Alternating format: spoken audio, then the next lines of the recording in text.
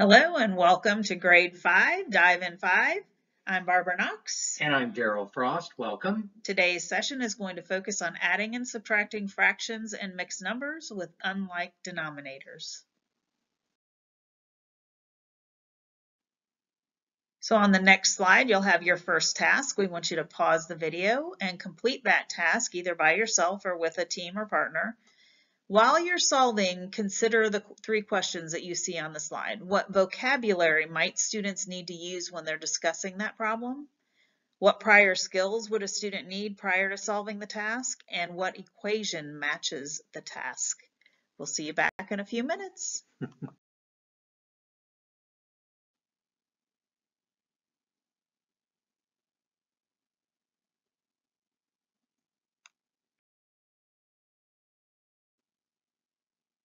So here is the progression with VEST. You see it's a third, fourth, fifth grade trajectory. Just highlighting some of the skills. Students need to understand the idea of equivalency of fractions, how to compose and decompose fractions, which leads to operations with fractions. This particular benchmark in this scope is on adding and subtracting fractions and mixed numbers with unlike denominators.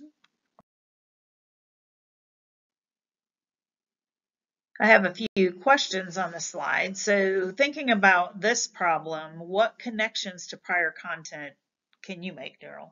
Well, they've been working with fractions since third grade, and they were performing operations, adding and subtracting fractions with like denominators in third and fourth grade. So they've drawn visual models of them to make sense of them. I'm sure the teachers have done that here, and they'd want their students to do that as well. So that's a connection to. I don't even see fractions in this problem. Oh, well, that's true too. Yeah. I see a bunch of whole numbers, right? So they're having to make sense that I'm talking about parts of these pizzas here. Right. Interesting, because I could see some kids just saying 6, 4, 2 and the answer's 12 pieces. Right. And then thinking about how this task connects to addition of fractions, I first have to turn those leftover pieces into fractions of the whole pizza in order to be able to add them together. Yes. How does this support the idea of creating equal size pieces to add? Well, because I'm having to think about two different pizzas, and I know from third grade that anything that I'm doing with wholes, when I'm talking about fractions, I need to be talking about the same size whole. So in this case, it's two pizzas, but they need to be the same size whole. So I'm using that knowledge from third grade to apply here. So then if I add my sixths and my fourths together, what size are those pieces going to be? Well, that's where that leads to having to think about to get a common size unit. That's the same thing as a common denominator. Right. So I know that my pizzas are rectangles. So here's a whole pizza in the shape of a rectangle. Mm-hmm. I have two pizzas. One of them is cut into 6 equal parts, and my other one is cut into 4 equal parts, right? Yeah, I see that.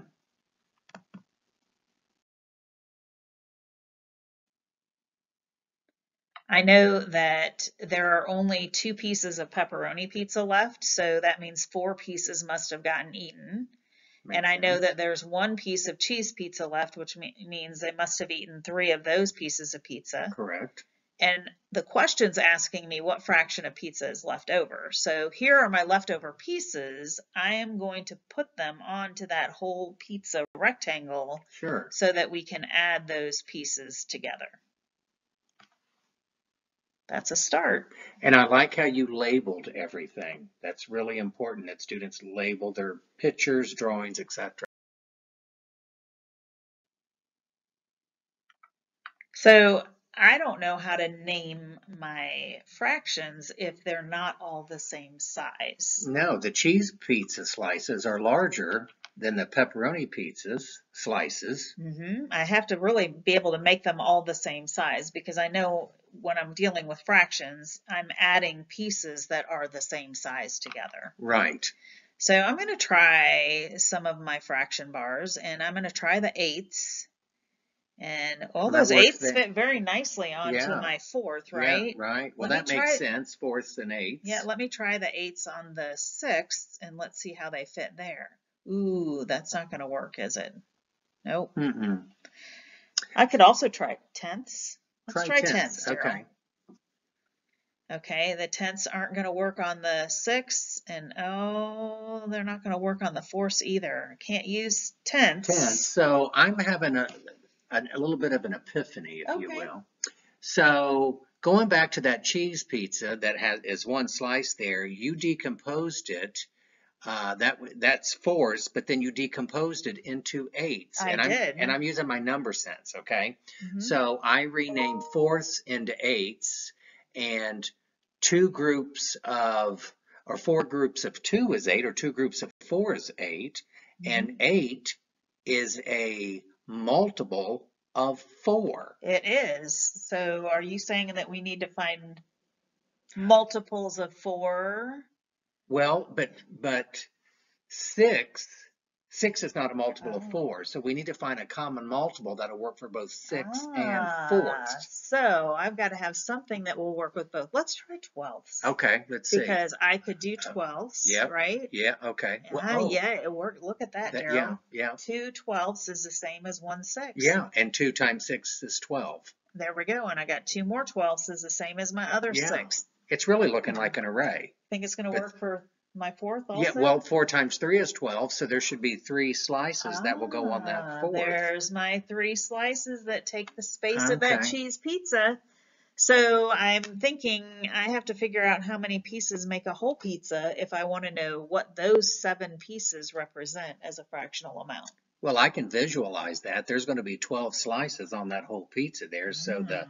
the common unit we already said was 12. So there it There is. we go. There's my 12ths, and 7 of those pieces are what I'm counting. Right. I've now got 4 pieces of pepperoni pizza and 3 pieces of cheese pizza left over since I cut them into equal-sized pieces. Correct. All right.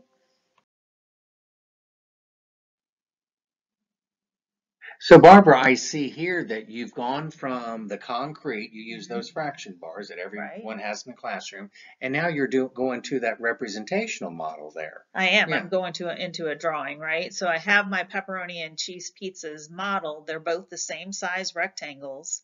And I'm going to split my pepperoni pizza into 6 equal parts. And I know there are 2 of those parts left. Right. And the cheese pizza, how many parts? Well, it was decomposed into fourths. And how many pieces were left? 1/4 was left. 1 piece of the cheese pizza was left, or 1/4. Yep. So I have my 2/6 of a pepperoni pizza and my 1/4 of a cheese pizza, and I am going to split them both into equal sized parts that are the same size. So I split my pepperoni pizza into 12 pieces, and I split my cheese pizza into 12 pieces. Yep. And I think it's also important to note here with students that it's not about, it's a representation. So even though they probably don't have pieces that look as exact and precise, if they can explain it and it's close, that's what we should be looking at, right, Barbara? But we do want them to be as precise with their as drawings possible, as but not possible. like taking out a ruler and having to draw that. Right.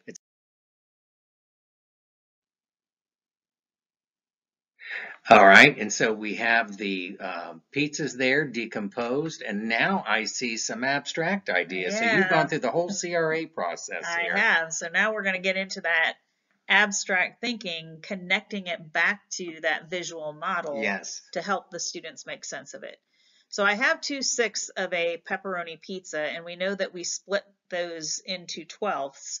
What happened when we did that is we took our 2 pieces that were left over and cut each one of them into 2 parts. So can I think of that 2 times 2, because this is 5th grade? Yeah. I could go back to that groups of idea. Yes. 2 groups of 2 pieces equals 4 pieces, and I see them shaded there. Yes.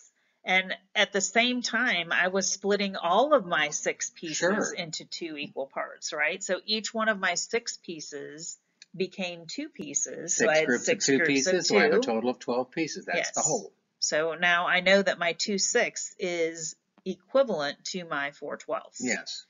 I take my cheese pizza and I split it into 12s. Into We know 12s. that. So how many pieces did I have to make out of each one of these pieces, Daryl? Well, the fourth was decomposed into 3 12ths or 3 slices or 3 So 12ths. I took There it is. I took each one of those fourths and I split it into 3 equal parts. So One my group of 3. one leftover piece is now 3 leftover pieces since I cut it.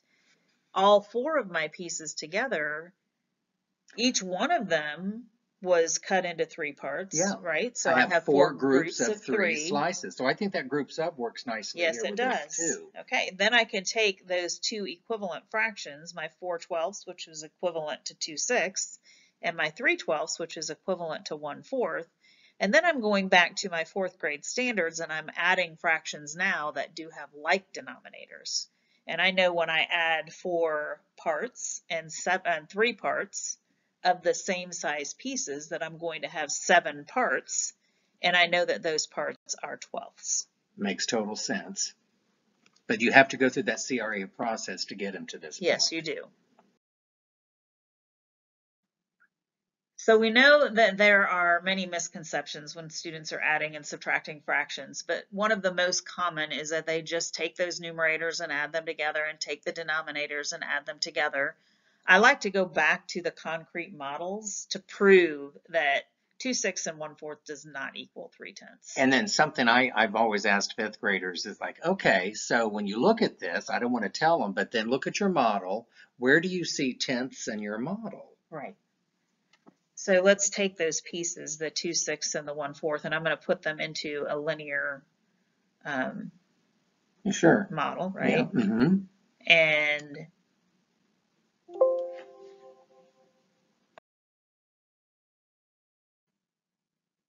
okay, so we have our 2 6 and our 1 4, and I've put it underneath my fraction bar that is 1 whole. Mm-hmm.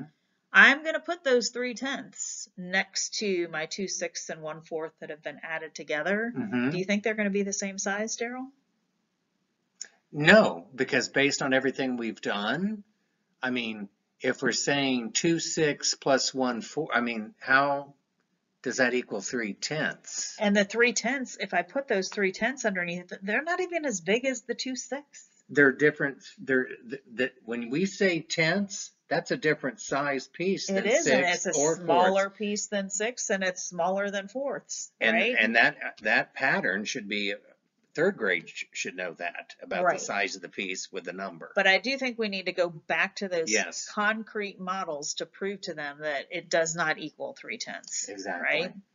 And then we can, again, go through that process with exchanging the pieces for 12ths to show that now my pieces are all the same size. I have 4 12ths and I have 3 12ths that I'm putting together. Yep. To add, and I know that altogether that's going to be 7 12ths. So 2 6 plus 1 4 does not equal 3 tenths. It does equal 7 12ths, and I know that my equivalent fractions are 4 12ths and 3 12ths. Right.